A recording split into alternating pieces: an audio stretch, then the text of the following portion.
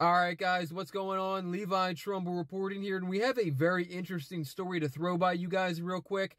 This story is very up and down, and there's a lot of people with a lot of mixed emotions about this subject. So here's what's going on. 64-year-old Maureen Donovan, she is a woman out of Annapolis, Maryland. She was recently arrested and charged with 4 different crimes. The first crime was burglary in the second degree, which is a felony, and then she was also charged with 2 counts of burglary in the 4th degree, which are misdemeanor counts, and then finally she was charged with theft of an item less than $100 in value.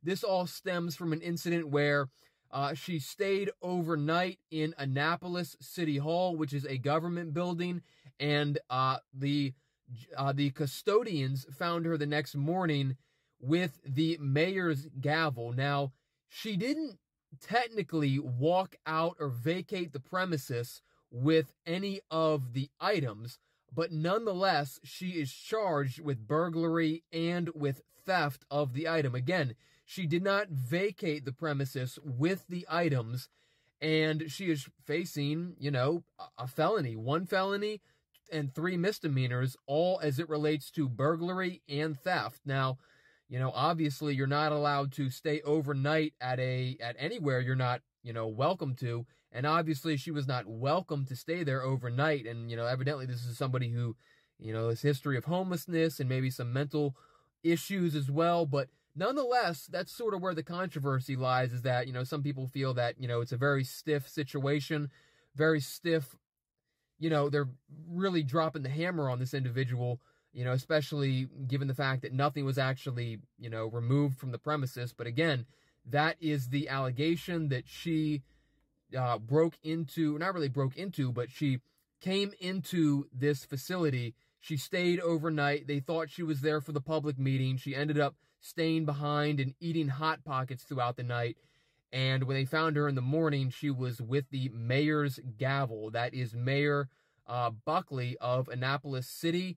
And they found her that morning with the gavel, the mayor's gavel, somewhere in the Annapolis City Hall. Again, evidently she ate Hot Pockets, and they charged her with that too. But yeah, it's sort of making headlines around here. It's somewhat controversial, I would say. A lot of mixed emotions on the subject, whether she should or whether she should not be facing that stiff of charges when seemingly nothing was actually removed off of the premise. So what I did was I called the communications spokesperson for Annapolis City Police. Guy's name is Bernie Bennett, and he clarified the issue a little bit. So with that, check out this phone conversation between myself and spokesperson for the city police, Bernie Bennett, and come up with your own conclusions and let me know what you guys think in the comments. And with that, Levi Trumbull reporting in Frederick County, Maryland. We'll catch you guys soon.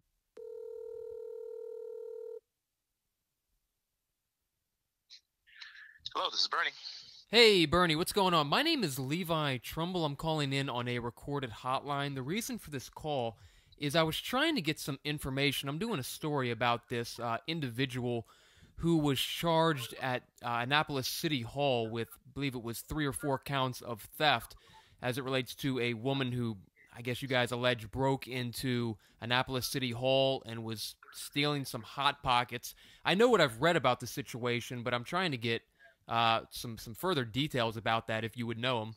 Gotcha. Okay. Yeah, okay. absolutely. Hold on just a second, Levi. Just 1 second. Not a problem. Hey, Levi. Thanks for holding. Yeah, not a problem. Were you just pulling up some notes or something? Yes. Appreciate it. Could you summarize that incident for me a little bit? Or I might have it correct. Is it that she broke into Annapolis City Hall after hours and stole these Hot Pockets? Do you want to walk me through sort of the timeline of how you guys see it? She followed an employee who was entering the building into the building. There was a public meeting taking place, so we believed the employee thought that she was there for the public meeting. When the public meeting was over, she stayed. She slept there, and she was charged with 1 count of second-degree burglary, 2 counts of fourth-degree burglary, and 1 count of theft. The theft was the gavel that the mayor uses to gavel in sessions, gavel in public hearings and meetings. Okay, so let me pull this up here in front of me, just so I'm clear. So yes, the one count is for burglary in the second degree. What is that in relationship to? Because I know that that's a felony, and that is being, at least from the records that I have here, that's being handled by the circuit court now? Yes. And what was that in relationship to, that second degree burglary charge? Burglary doesn't necessarily refer to stealing something, the theft. Burglary means that you entered the property illegally. Okay. Whether you actually took something or not is not the point. Once you cross the threshold of some place that you were not invited to, that is burglary. Okay, well that's good, because that actually is some clarification, because I didn't see a trespass charge on here. So this goes beyond the trespass? That's right. Is what a burglary is. Okay, that's it. So then where does I see 2 counts for 4th degree burglary, and those are both misdemeanors. Do you have any clarification on those 2 charges? I don't. Oh, you do not. Okay. Yeah, and you said that the theft issue, the theft less than $100, that is for the gavel? Correct. No, she took it with her when she left? No. She had it with her when she was discovered. Well, did she vacate the premises with it? No. Okay. Do you want to clarify that? I'm a little bit confused about, can you be charged with theft if you don't leave the premises with an item?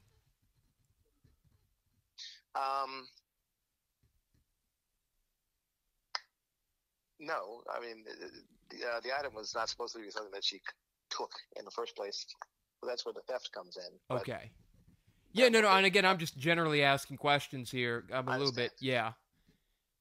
Because I always figured, like, with theft, like, if I went to Walmart and I walked out with, a handbag of Snickers bars and I didn't pay for them, that might be where you'd see a theft less than $100. But you don't actually have to leave with the item.